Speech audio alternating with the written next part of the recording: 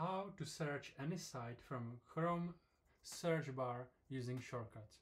Let me show you example of usage so you can see the benefit of this video. I have shortcut Y for searching in YouTube. So I tap Y, tab, and now what do we want to search? Like Prague, for example, right? And it straight searches, shows you the results from YouTube for Prague keyword.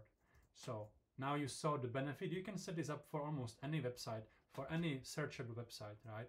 Wikipedia, Amazon, and so on. So as a developers, let's have a look. How do we set this up? Sorry, not as a developers. Let's look how to set it up. And because I am developer, I will show you on Stack Overflow example. So follow me if you want to set it up for Stack Overflow. First of all, search something like Python, the snake, right?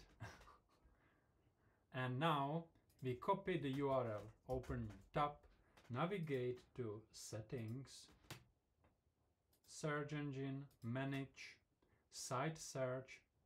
By the way, notice these are the shortcuts I already created for myself, and we used, I think it's here, the YouTube, right? That's what I demonstrated.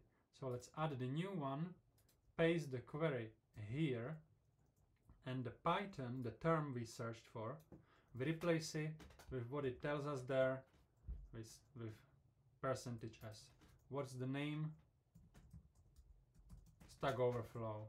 That's right, but I'm too lazy to write it. SOS, my shortcut. SOS, that's quite funny. Add. So let's see if it works. Open new tab. You don't have to open new tab, right? You can have any tab open. Now we type SOS tab, and let's search for React, so that you react, and it works. So you saw how to set this up. Set it up for whatever website you want. As inspiration, this is what I have it for. And so pause the video if you want to read it. That's it. Now I have a bonus for you. You can also search your shortcut. So somewhere in deep my shortcut nested, I have a shortcut about engineering induction, but I don't know where it is. So I just type B for searching in bookmarks, and induction, and here it is, the shortcut. It also shows me where it is, bookmark bar tech archive. Okay, and if I can go there.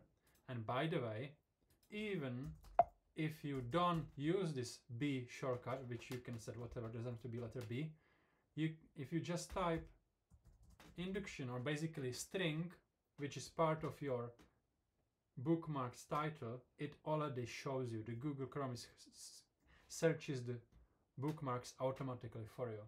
Oh, so that should speed you up.